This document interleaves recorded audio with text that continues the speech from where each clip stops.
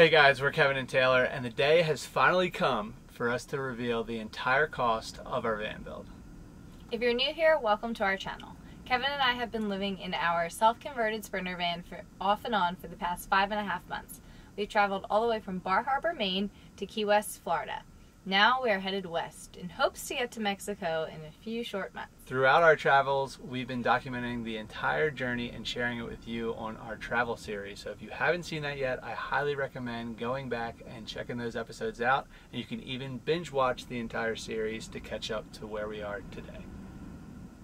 Alright, so right in front of us we have an entire spreadsheet of all of our van costs built out. So we will go through these one by one and go over each component of our van. And just keep in mind that for each component that we're covering, we do have a van build episode related to it.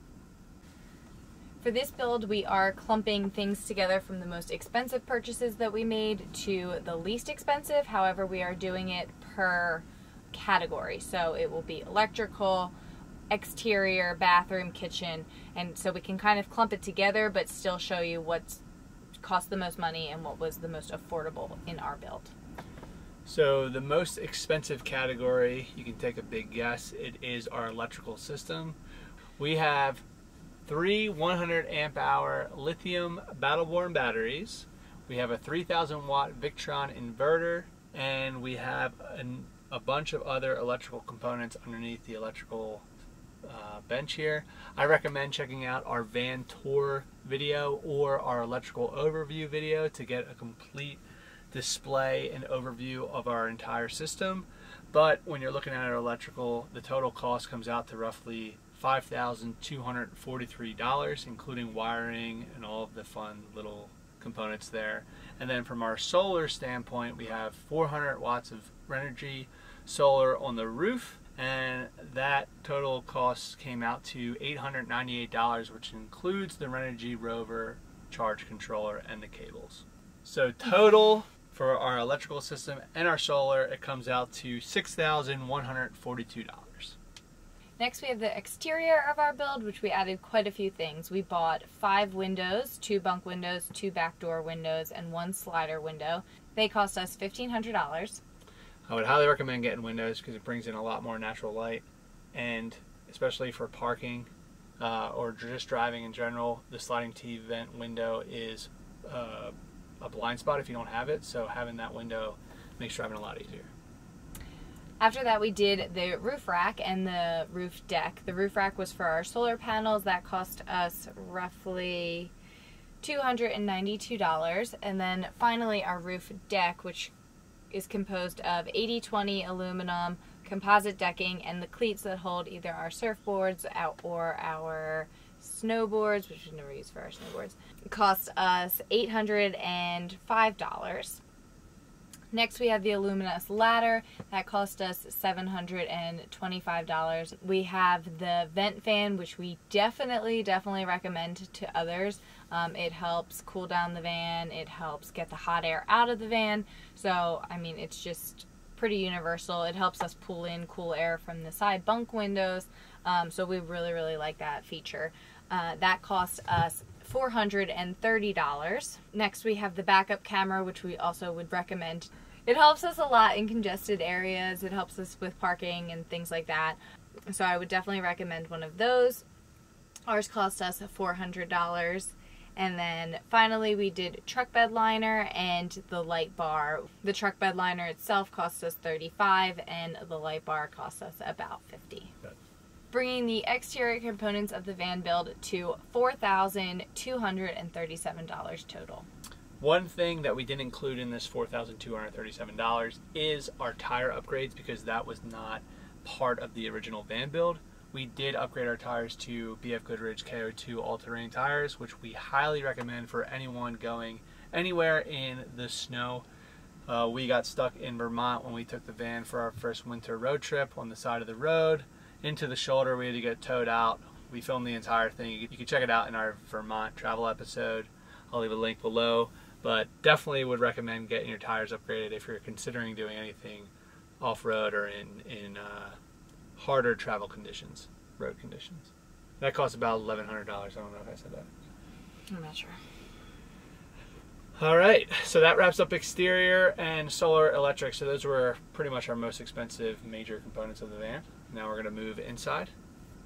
Moving inside the van, something really important for me to have was a kitchen and a refrigerator that housed a decent amount of food. We did go with the 110 Dometic fridge, which cost us $1,299.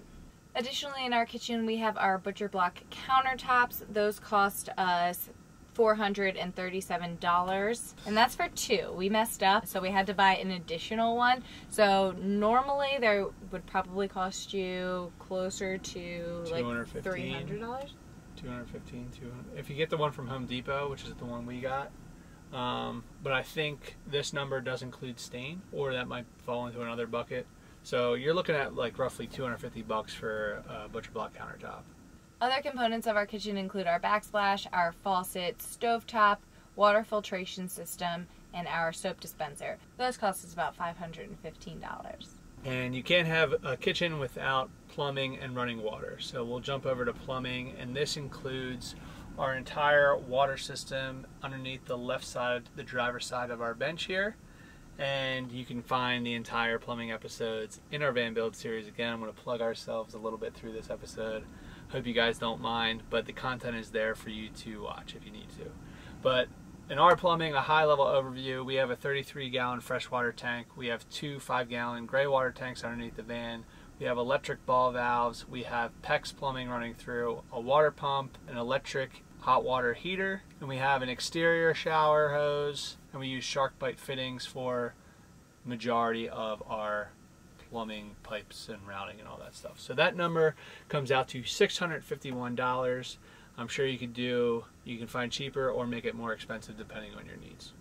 Another important component of the van for me was a shower and a bathroom. So we did purchase the Nature's Head composting toilet. That cost us $1,023. And our shower, which consists of FRP board, backer board, sealant, the faucet, and the teak, cost us $417. So this came out to be a cheaper part of the van build than we expected. However, it is something that we use daily and we would not get rid of no matter what. So the total cost of our shower toilet area cost us $1,441. Okay, moving on from our shower, you might be wondering, well, when are you going to talk about wood? Because we have a lot of wood in our van. Across the entire build, from the receipts that I gathered, okay, in terms of plywood, poplar, shiplap, the total cost that I was able to capture is $907. From a hardware perspective, so the screws that we use for the van, we spent about $118 on screws and other miscellaneous material there. From a painting perspective, we spent $250. And then for our cabinetry, which includes drawer slides, the hardware to pull the cabinet doors open, the hinges, gas struts. The gas struts, yeah, thank you. We spent roughly $356. So in total, for all of our wood, we spent roughly $1,632, which on paper sounds really not too bad, not expensive at all. No. I was thinking we were going to spend a lot more. Maybe there's some lost receipts or something, but $1,600 for all of our wood sounds like a pretty good deal to me. Next, we're moving into the bedding area and the table area. The foundation to be able to separate our garage space from our living space cost us $551, and that's made up of steel studs and 80/20. Correct. Yep. Steel studs and 80/20. Steel studs you can get from Home Depot or Lowe's, and the 80/20, you know where you get it. And then on top of that is obviously our bedding and our mattress. So our mattress and our upholstery cost us $879. Like we said before, we did buy our fabric at Hobby Lobby, so we did get a cheaper price on that, and then we found a local guy who was able to upholster our mattress for pretty cheap. Like $500-600 or something like that? Yeah, which helped us keep the cost down on that. So we did not do the upholstery ourselves. We did find somebody to do that, who was a professional. So that can vary depending on where you are and who you get to do that, or if you're able to do that yourself. All right, we're coming down to the home stretch here. So for other individual items, we got the Lagoon swivel table, which is what we're using right now. This thing is fantastic, and it holds our kitchen table. That costs roughly $201 with tax and everything. On the floor, we do have life-proof flooring, vinyl flooring from Home Depot. We spent roughly $191 on our floor.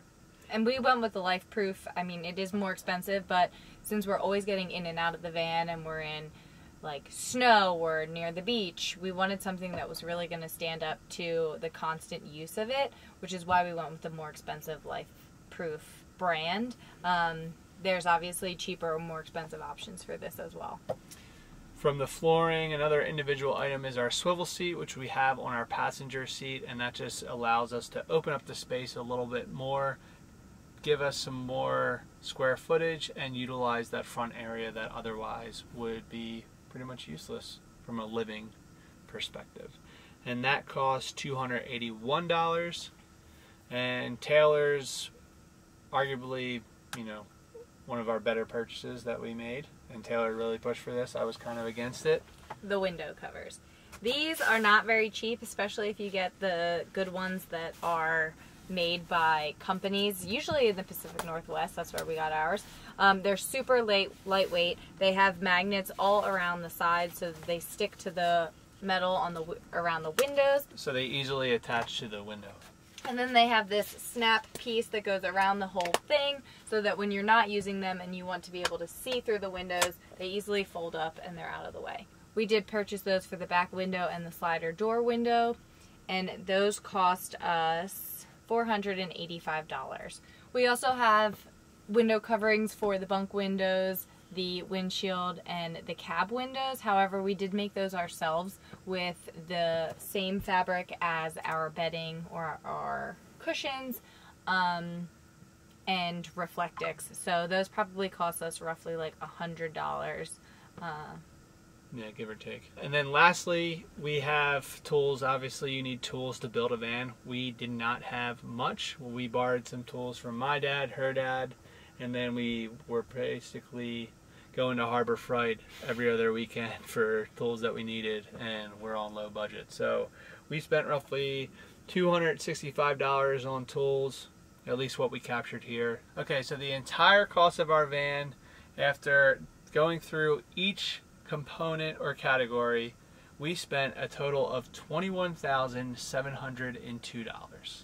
And this is give or take a few $1,000s, one or two probably. I'm sure there are things that we forgot to add into our spreadsheet or things where we lost the receipt and we don't know how much they cost. But this is a good estimate of how much our van build cost, give or take a few $1,000s. So if you're looking to build a van and want a van build similar to ours, you can expect to spend roughly $20,000 to $24,000, something like that, depending on your electrical needs, what type of wood you want to buy. We opted to go the higher route with birch, poplar, more expensive wood, and more expensive components in our van because this van is not going to be with us forever. We know we're going to sell it eventually, and we want to have the best product possible when we someday put it on the market. So if you have any questions about the cost of our van or how we built the van, I first recommend you check out our van build series. But if you already did that, then drop a comment below and we'll do our best to answer it. And if you want to binge watch our travel series, then check them out as well. Like Taylor mentioned, we start all the way from Bar Harbor, Maine, take you down to Key West, and now we are moving west into the snow, into the cold weather, and show you what it's like to live in a van in the winter. Thanks for watching. If you're new here, please subscribe and we'll see you next time. Thank you guys.